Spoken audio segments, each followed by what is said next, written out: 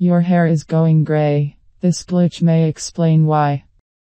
Experiments using mice found a malfunction in adult stem cells that offers insights into why we turn into silver foxes and vixens.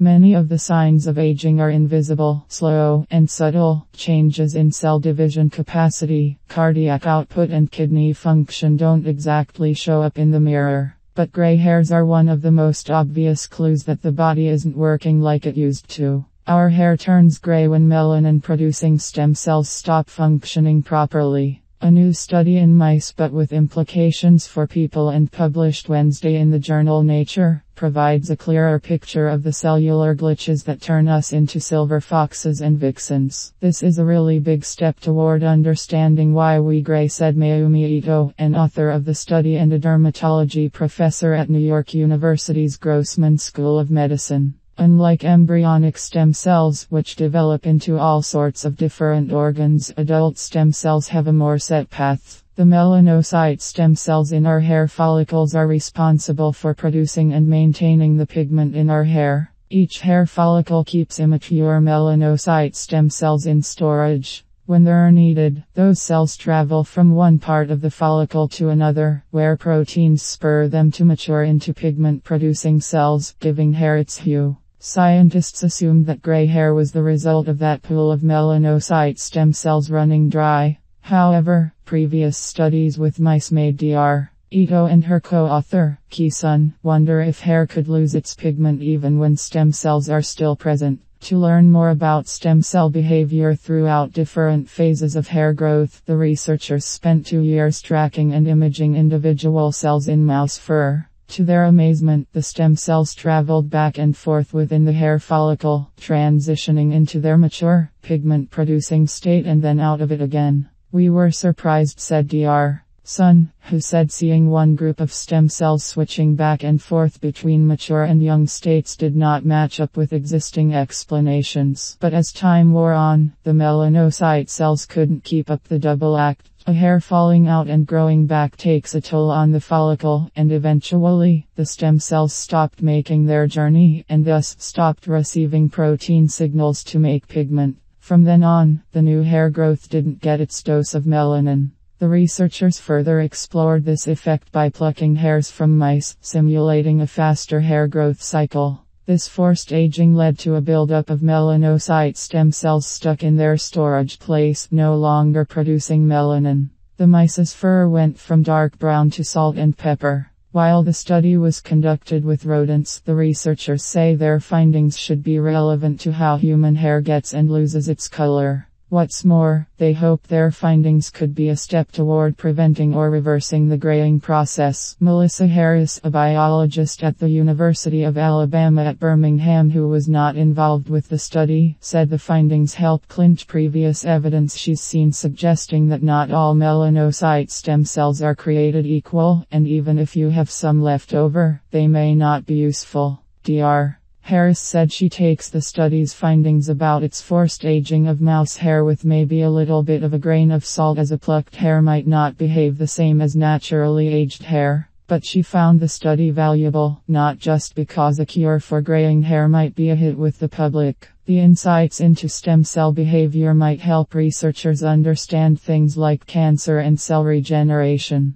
I think sometimes people take the hair for granted, she said, but in a sense, it makes it actually really easy for us to see potential ways in which aging or other perturbations affect our bodies. Changing cells, aging bodies. Myriam Gorospe views aging through a molecular lens to help lengthen health span. Each moment of life, the environment contributes to changes in our bodies at the cellular and molecular levels that can greatly affect our overall health. From toxins and nutrients to natural limits on cellular replication, Myriam Gorospe, Ph.D., and her team have dedicated nearly 15 years to studying the fundamental mechanisms of growing older. Considering the range of effects that aging has on the body and its myriad organs, tissues, and cells, understanding why we all don't live healthy and happy forever is no simple feat. Fish, fluorescence in situ hybridization of the senescence-associated LNC RNA hot air in human diploid fibroblasts. The study of aging could be considered daunting since it's so broad, Gorospe says. On the other hand, it means we have a wide canvas on which to examine the questions we are most interested in.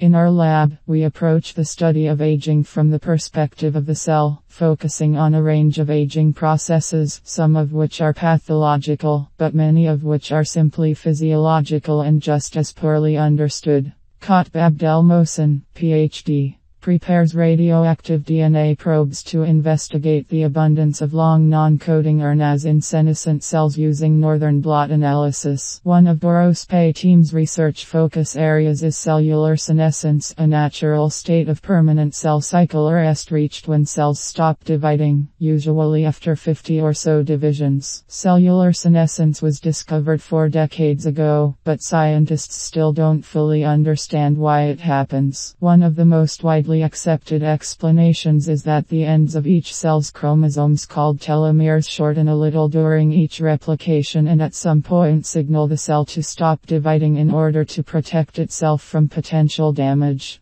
The cells don't necessarily die as a result, but they can no longer divide and function like younger, healthy cells. Myriam Gorospe, Ph.D. Amarish Panda, Ph.D. Center, and Rangao, Ph.D. Right, plan next experiments involving RNA sequencing. As we age, along with the reduced capacity to divide, our cells progressively lose their ability to function optimally, and these changes are often associated with development of age-related diseases, Gorospe says. One example that I think most people can relate to is diabetes. As we grow old, our body's ability to quickly react to changing glucose levels in our bloodstream is gradually impaired. So, as we age into our 50s, 60s, and 70s, we start to see more and more diabetes. One of the questions my group studies is why this decline happens. Cultured muscle cells are used to investigate the process of muscle differentiation, myogenesis, which is impaired with advancing age.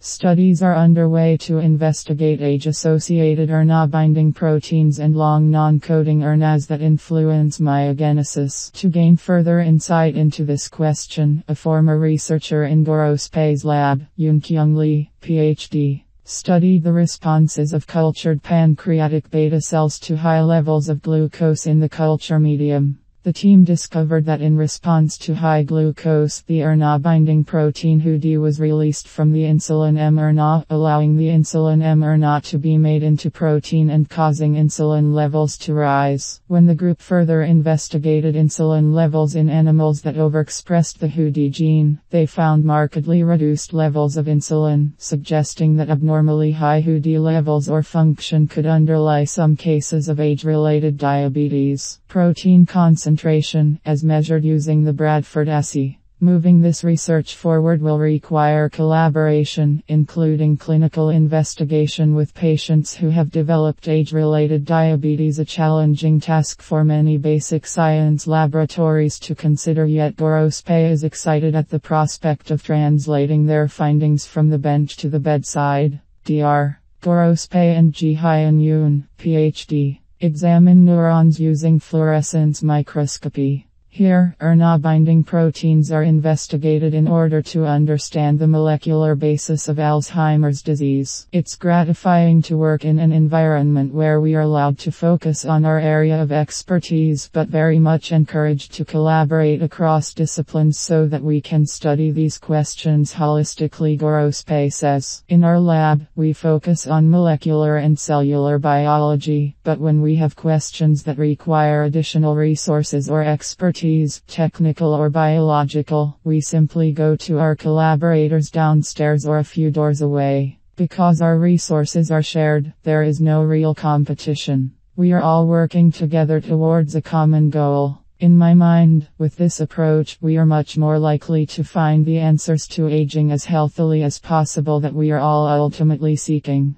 Myriam Gorospe, Ph.D., is a senior investigator and chief of the RNA regulation section in the Laboratory of Genetics at the National Institute on Aging. National Institute on Aging, NIA. Scientific Director. Luigi Ferrucci, MD, PhD. The Intramural Research Program in the NIA provides a stimulating academic setting for a comprehensive effort to understand aging through multidisciplinary investigator-initiated research. The program includes the scientific disciplines of biochemistry, cell and molecular biology, genetics, physiology, immunology, neuroscience, neurogenetics, behavioral sciences, psychology, cognition, psychophysiology, epidemiology, statistics, and clinical research, and the medical disciplines of neurobiology, immunology, endocrinology, cardiology, rheumatology, hematology, oncology, and gerontology. Medical problems associated with aging are pursued in depth using the tools of modern laboratory and clinical research. The central focus of the research is understanding age-related changes in physiology and the ability to adapt to environmental stress. This understanding is then applied to developing insight about the pathophysiology of age-related diseases.